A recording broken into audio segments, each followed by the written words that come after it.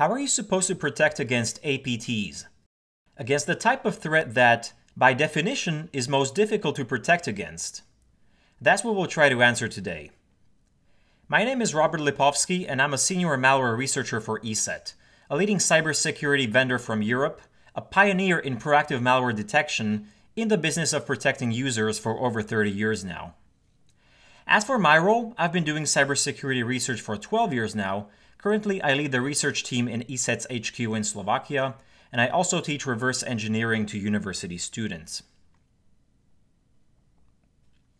These types of headlines catch our attention, and at the same time, we work to ensure that organizations we're responsible for protecting won't feature as a victim. There's been a lot of theoretical debate about the differences between full-fledged APTs, attacks that are targeted but not necessarily advanced, and mere data breaches that are, in fact, often the result of those attacks. A more important differentiation, though, is whether a threat is opportunistic, such as most crimeware, or if it's targeted, and in those types of attacks, more often than not, it's also persistent. So I think we can all agree that those are the types of threats that we're concerned with the most, that are the most difficult to protect against, and that's regardless whether you're protecting a government organization, a Fortune 500 company, or a critical infrastructure asset. What's important is that as someone responsible for security in your organization, you don't overly rely on popular marketing buzzwords because, spoiler alert, there are no silver bullets. We advocate that a multi-layered security stack is not just the most effective, but also the only viable approach for any reasonable level of security. Here's an overview of the various ESET detection layers capable of detecting threats either pre-execution, during execution, or post-execution. Now let's take a look at how this comes into play in an APT attack. I'll walk you through 4 APT attack scenarios based on real-life attacks we've analyzed. The various attacker techniques will be mapped to the MITRE ATT&CK knowledge base, along with the possible ways to detect them on multiple layers using endpoint security and EDR solutions. The most commonly used attack vector in APTs is still compromise via email. Here we see the attacker crafting a malicious email. They attach a malicious attachment to it. That attachment can contain a malicious macro, for example. And the email is sent to the intended target. It lands on the mail server, and the system administrator can see in their console that it was sent for inspection to the ESET Dynamic Threat Defense Cloud Sandbox, which also employs machine learning classification models. No matter how heavily protected or obfuscated that malware sample is, when it's executed in the cloud sandbox, it's decloaked and its malicious functionality revealed. The malware is stripped from the email, which is then sent to the intended recipient with a message informing them that the malware has been removed.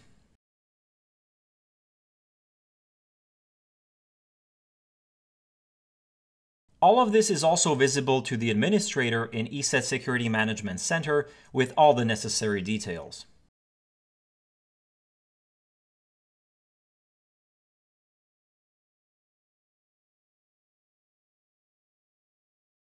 Here the admin can view a report documenting the full malware behavior. This was generated during its execution in the cloud sandbox.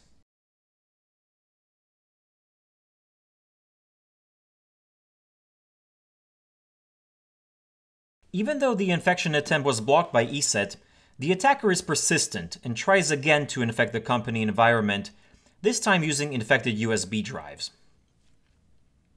An unsuspecting employee picks up an infected USB stick, plugs it into their computer, but fortunately isn't able to access the files because unauthorized USB devices are blocked in this company environment by ESET device control. This is the system admin's console view in ESET Security Management Center.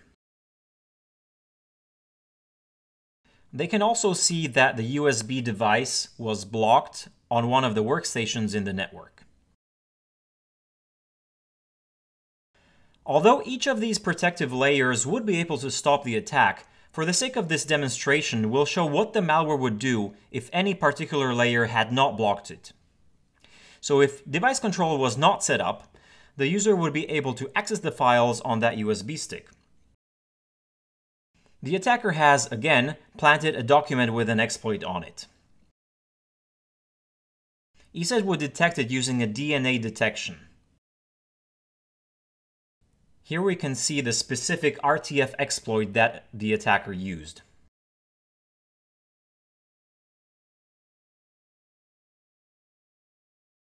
If we allow the threat to run past the DNA detection, it would be detected by ESET exploit blocker, a detection layer designed to detect exploit generically, even 0 days.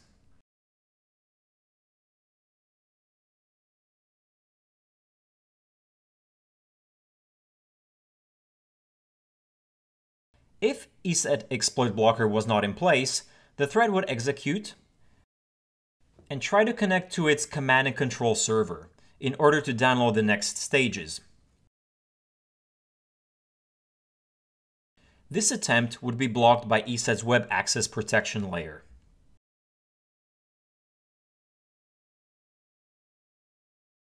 If it weren't for web access protection, the malware would continue to run, and the first thing it would try to do is elevate its privileges and then establish persistence. This is a typical step for malware. Once they get in, they want to make sure they stay on the system.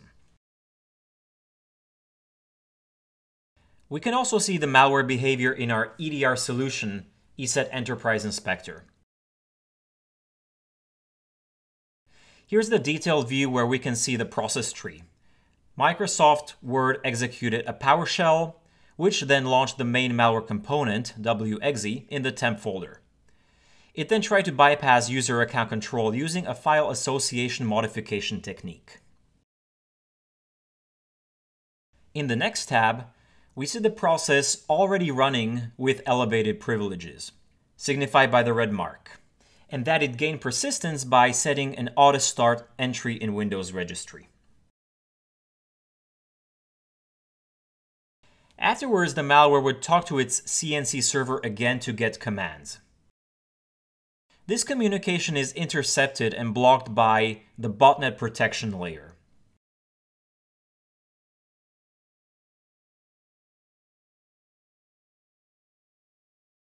Further details are visible in the administrator's console along with the computer name and the source and destination IP addresses and ports of the attempted botnet communication.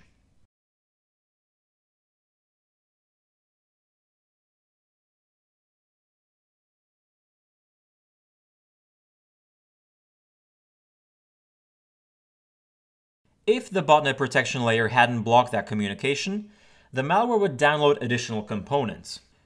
The first component, which we've seen attackers use for network reconnaissance before lateral movement, is Nmap. Now, Nmap is a legitimate tool, in this case abused by the attacker, so as such it doesn't trigger a DNA detection by default. But the network scan is visible in ESET Enterprise Inspector.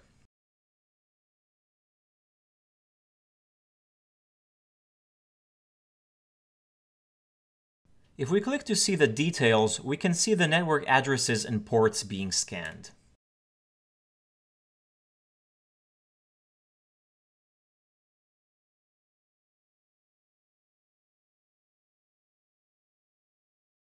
Afterwards, the malware would download a second component, the infamous Mimikatz tool used to extract Windows credentials.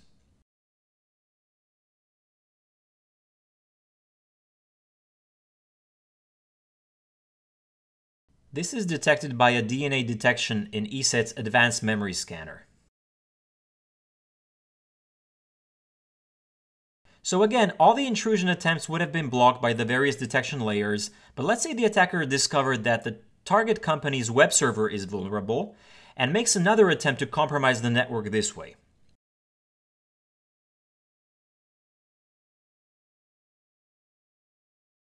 The attempt to exploit that web server vulnerability is detected by ESET Network Attack Protection. By the way, this was the layer that successfully protected ESET users from the WannaCry and NotPetya outbreaks. If network attack protection was not in place, the malware would launch its payloads through a PowerShell script.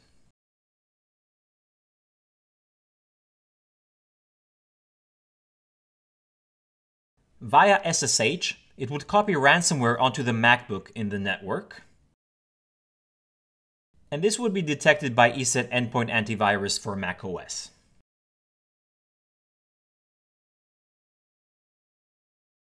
Likewise, the script would attempt to launch ransomware on other Windows computers via ps-exec.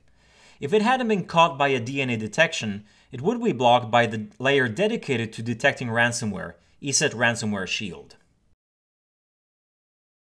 All of this activity is also visible in ESET Enterprise Inspector. Here we can see the exploitation of the Apache vulnerability, PowerShell, execution of ps-exec, and the file coder ransomware behavior.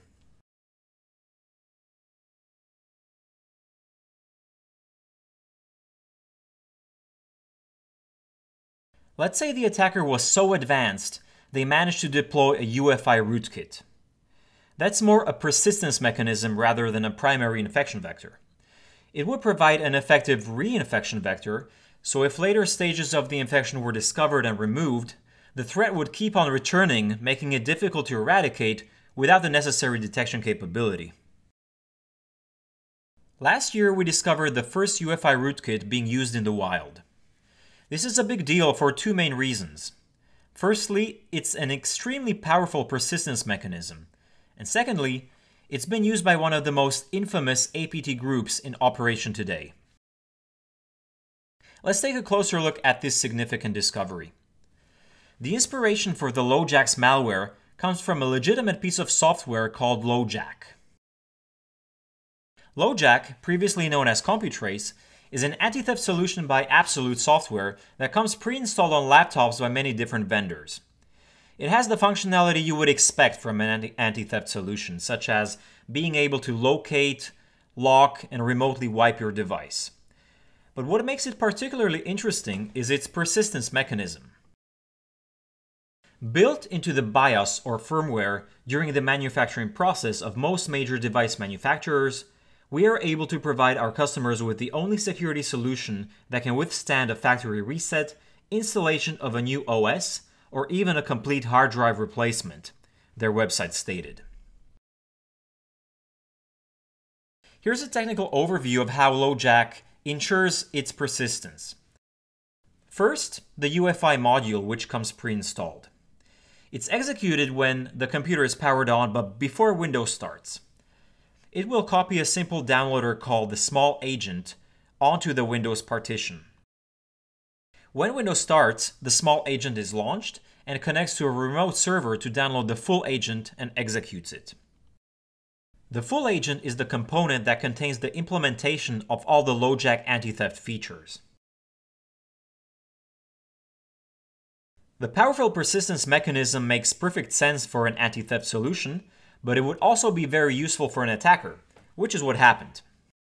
There was a vulnerability in an older version of the LoJack small agent. Its configuration file, which you can see here, contains the domain where it goes to download the full agent.